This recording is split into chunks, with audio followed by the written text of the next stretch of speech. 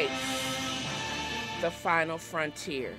The stories contained within this content are the after 5 p.m. and before 8 p.m. escapades of a middle-aged space nerd with a fro, continuing to talk about things that only interest me for bonus content.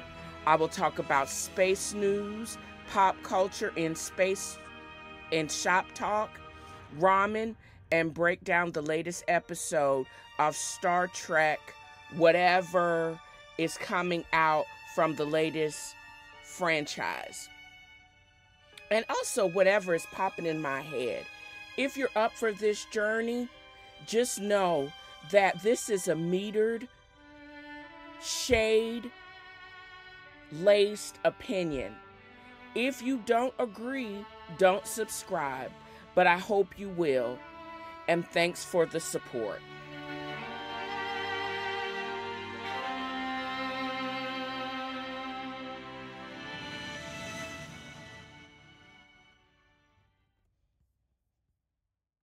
Three, two, one, zero, and liftoff. Liftoff. Americans return to space as Discovery clears the tower. Although I find it, and most people find it necessary, the participation of the billionaires in the new space race, but it still doesn't shock me that it comes with an unintended price or unintended effects.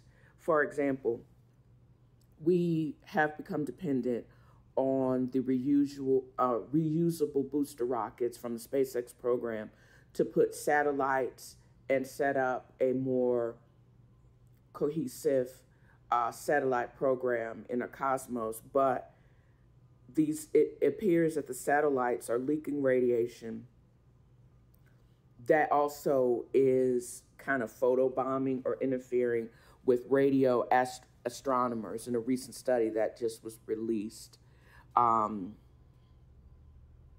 the journal Astronomy and Astrophysics. They basically have known this for years, have made calculations, and have tried to edit out the interference.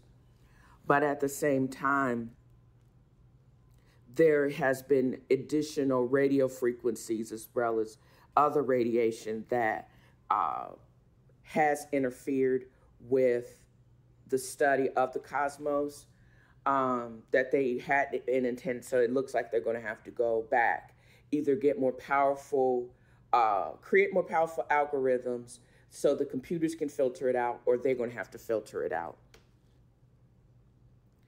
So, but the price of communication also can hinder communication, and study is really bright. And I figure I've talked about in the previous segment about we're surrounded by sound and other things.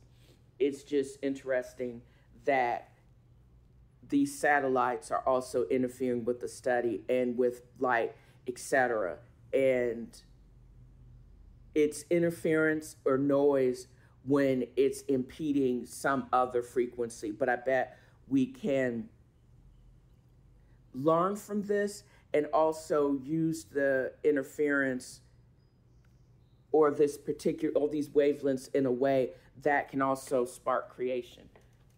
And I guess it is when we have to create algorithms to filter it out and to make the observations more exact, so that therefore it sparks more creativity and spark more innovation. What is going on in the space of it all? Well, I received a text or a notification from one of the sound editor for the podcast. And I was basically just ecstatic about the news. Mad shout out to Primordial Sound Archives. The biggest thing, which is massive, is there is a gargantuan black hole switches on, and it becomes one of the brightest objects ever seen. It's over 10 billion light years away. It just basically just lit up the sky. I'll basically include the artist rendition of it in the extended podcast notes to review on Dale'sAngelsInc.blog.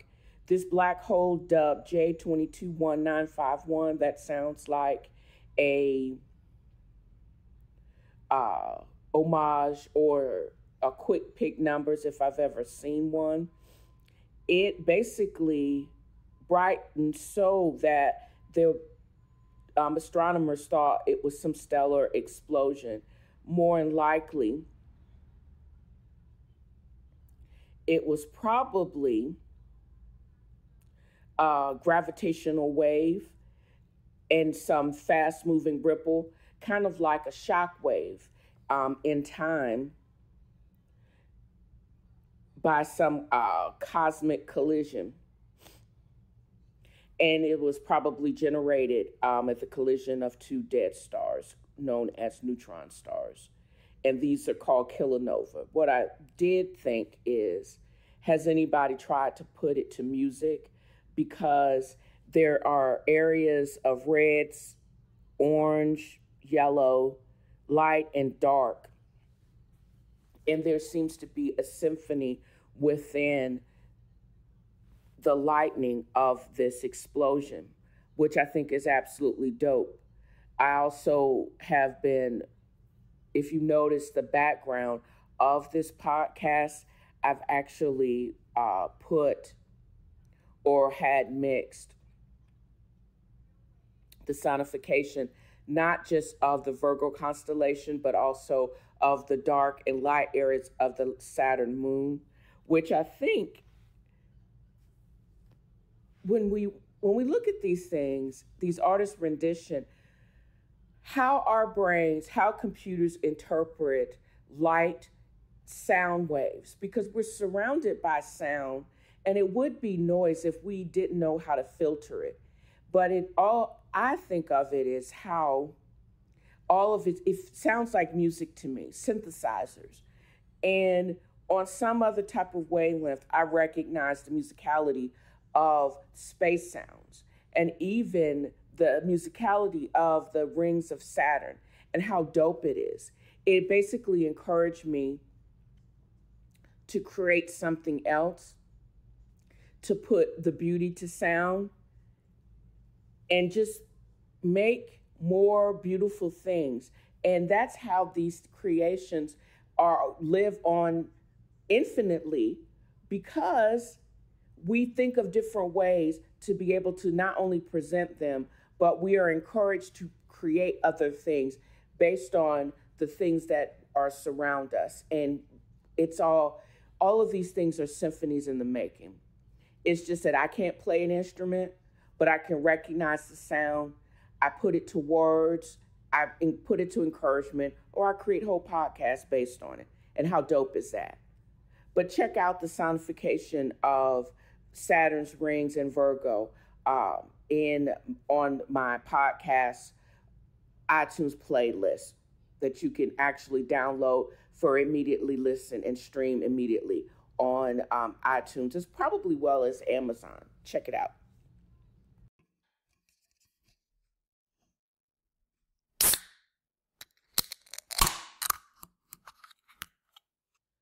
So what am I eating in this episode of TNFro is Eating and Drinking? I'm drinking my typical dirty gin martini, high-end Bombay Sapphire, top shelf martini, shaken not stirred, 2-3 olives. Today's stuff with garlic adds a different dynamic. However, I decided that I already had the ingredients for egg foo young, so I was going to actually have egg foo young, and I wasn't going to have to pay $30 for it from the Chinese restaurant. And then I got started was looking up the recipe. I also looked up the history of this totally wrong dish that I absolutely adore. What are the origins of this delicious dish?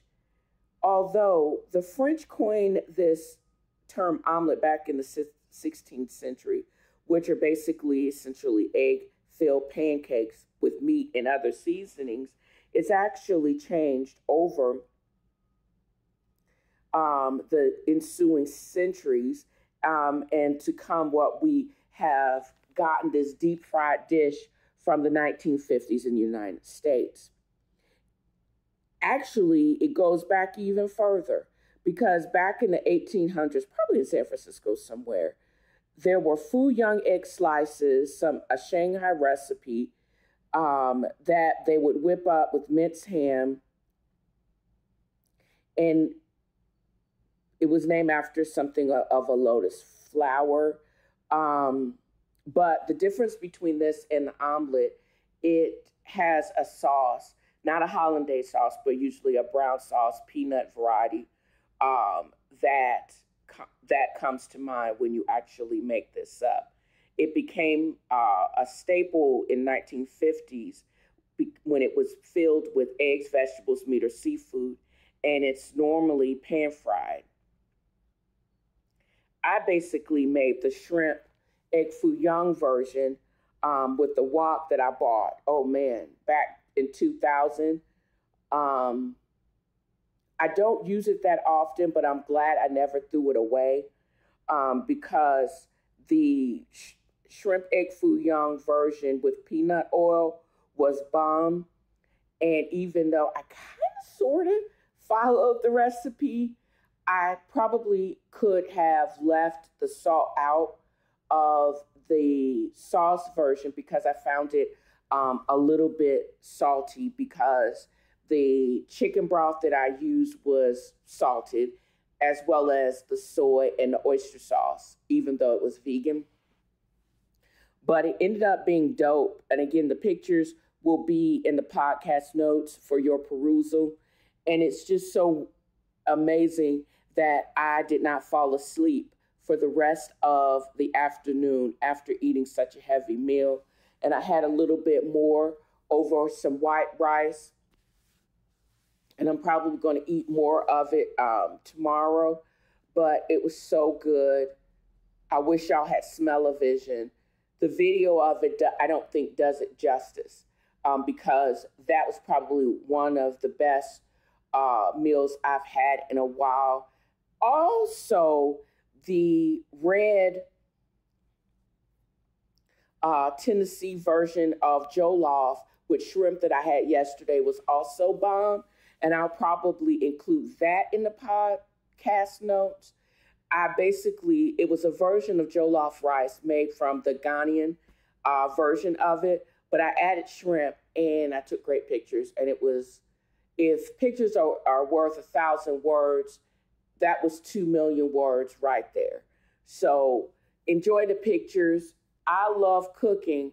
And my sister's visit, which is also crazy, we're just going to eat our way through my Instagram post, because she says, we are basing her visit on the stuff that I post on Instagram. So navigate to my Instagram, TNFro is reading, to see what I'm eating, as well as the Dale's Angels Inc. blog to see what I've posted, what people are liking. I cook for let's back up. My podcast is I talk about what I like to read and what I like to eat. And I'm just bringing y'all along for the ride. If you don't agree with it, that's on you. But I'll keep posting, and I'll keep posting the pictures and posting the recipes. You can modify as you need to. As I said, I would probably not add any salt to this particular sauce or recipe. Probably not even to the mixture of the egg foo young or the shrimp egg foo young, because it's not necessarily needed, because if you're going to use salted versions of the oyster sauce as well as the soy sauce, you don't need to add any extra sauce.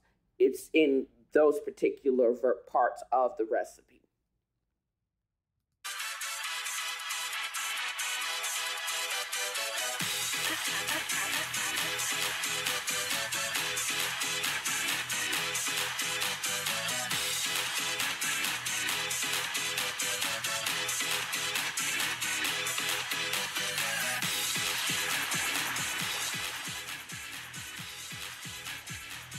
many times have we heard that jam? Y'all ready for this? Jock jams. You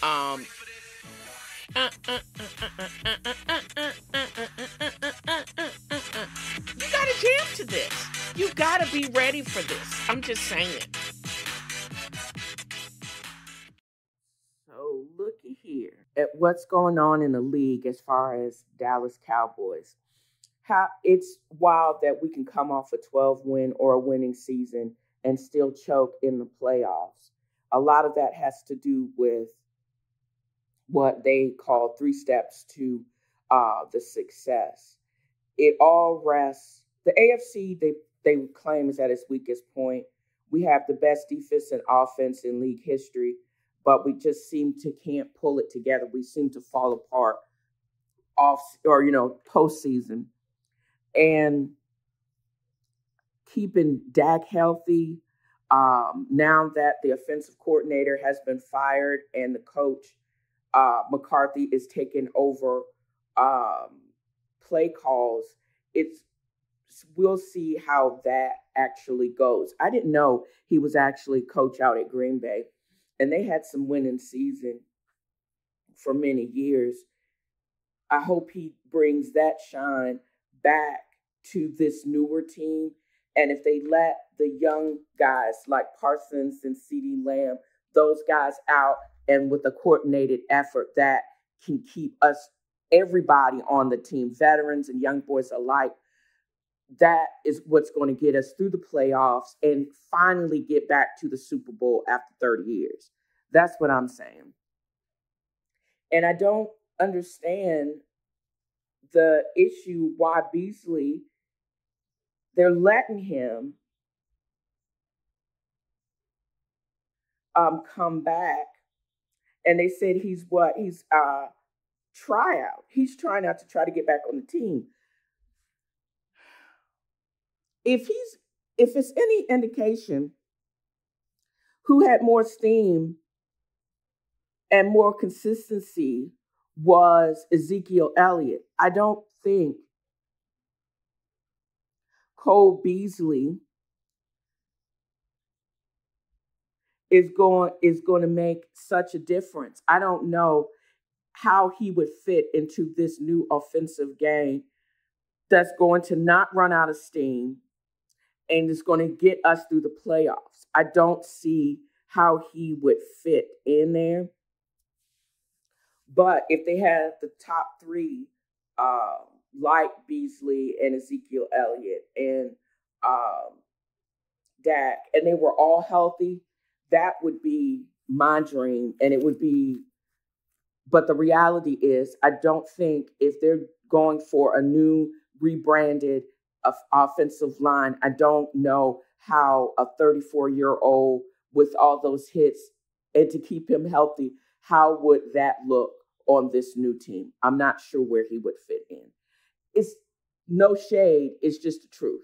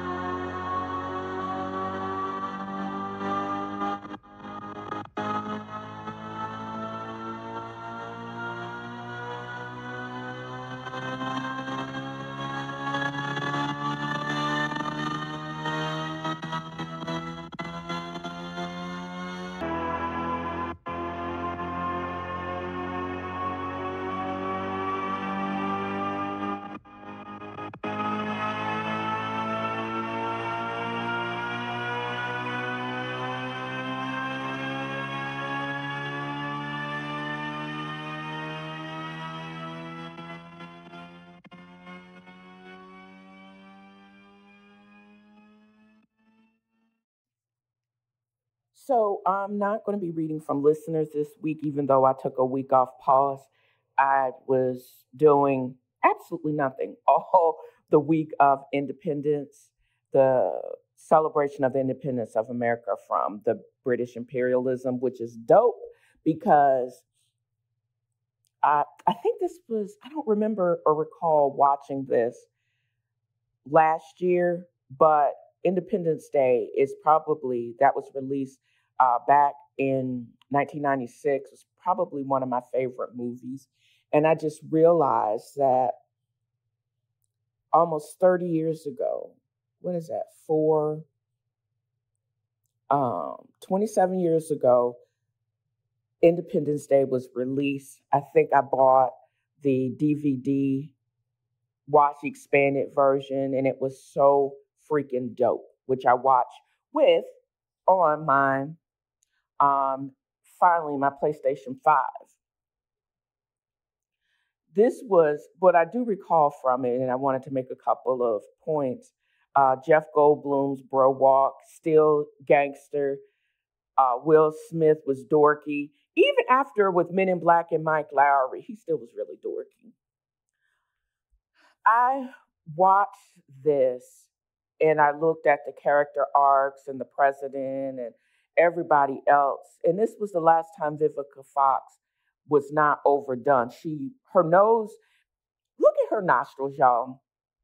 One nostril was bigger than the other. I think she had some nasal collapse. She has probably since had her nose reconstructed.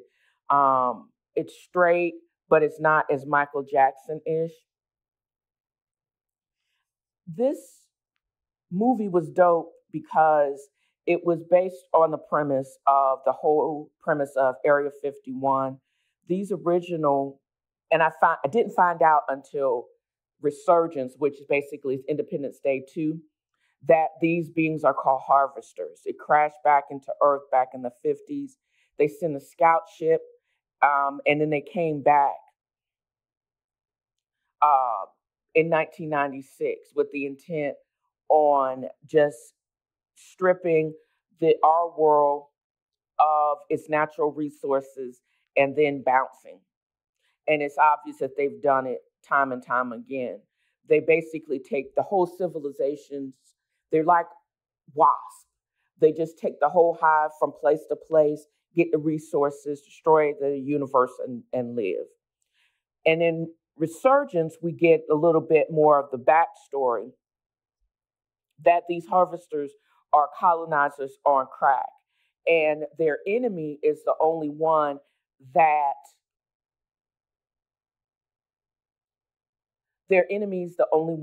basically has the know-how to destroy them. So they have to it's like they're all Scorpios.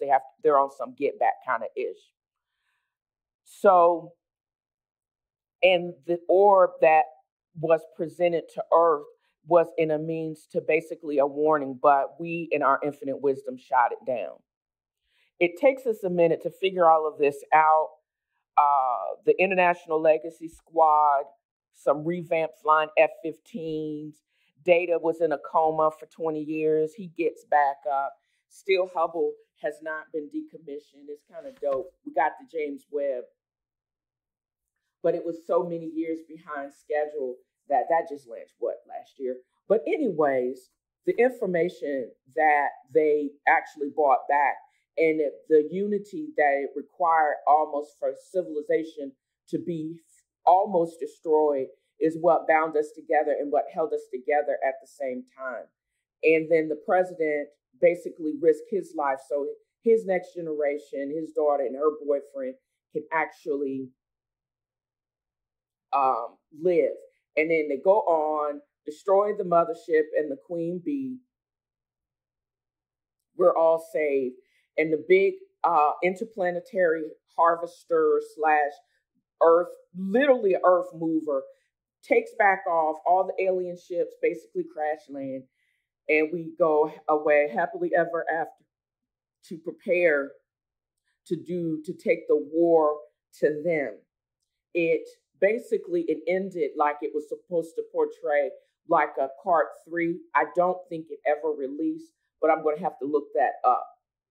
And if I can find it, or some type of trailer, or if it was one of those things that was shelved before it could even get off the ground, I'll basically have that hopefully by the next bonus episode. It was amazing that this sci-fi adventure was nominated for every award that you can think of. It was nominated for Best Sound back in 1997. It won for Best Effects 1997. And then it won a whole bunch of international awards, from BAFTA to the Academy of Science Fiction, the Czech Awards, Japanese Norway, MTV Awards. The score won a Grammy. But the follow-up resurgence, not so much. Although I thought the action and the graphics were better, it was nominated, not even any Academy Award nomination, but the same like BAFTA and some international nominations, but no real winners, not as big as the original. I thought that was interesting.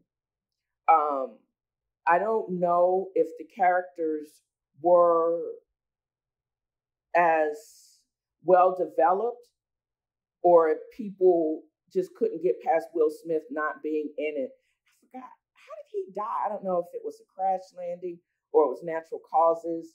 Vivica passed away trying to rescue a mother. She ended up being a nurse and in a bad wig. She looked more like, I don't know who she looked like, but that was a bad wig. I just realized that.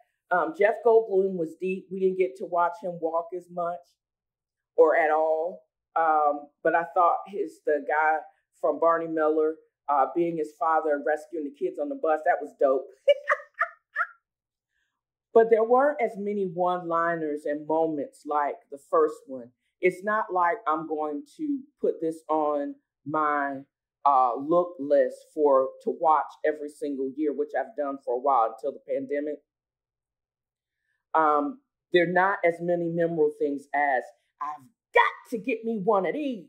You know, you have to have, there was no standout actor besides Jeff Goldblum, and he didn't have many one-liners. Even Data's character or Professor Oaken's character, there wasn't the same type of one-liners, freshness, and hystericalness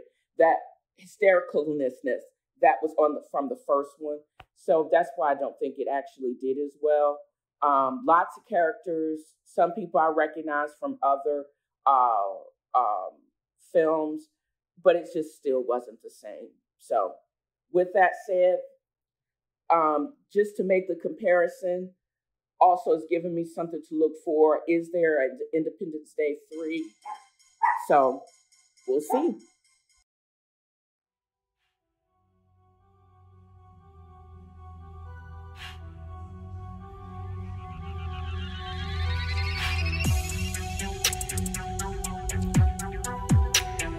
I wanted to end my broadcast or this recording with just some fresh beats and as a reminder for us to be kind to ourselves, be kind to our minds, and keep creating. I mean, there's just so much horrible things and mean things going on in the world. And this is not goodbye. This is just until we meet again or until I record and drop another episode. I hope you enjoyed this episode as much as I've enjoyed creating it.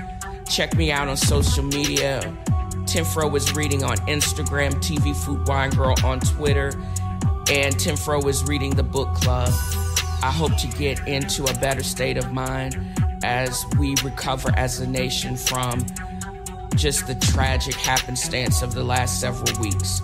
And again, I admonish you to be kind to yourself and be kind to others. Be the action that you want to be. If you want kindness, give kindness, exude kindness, and just love yourself and love others. And again, thank you for listening. Mike Beats.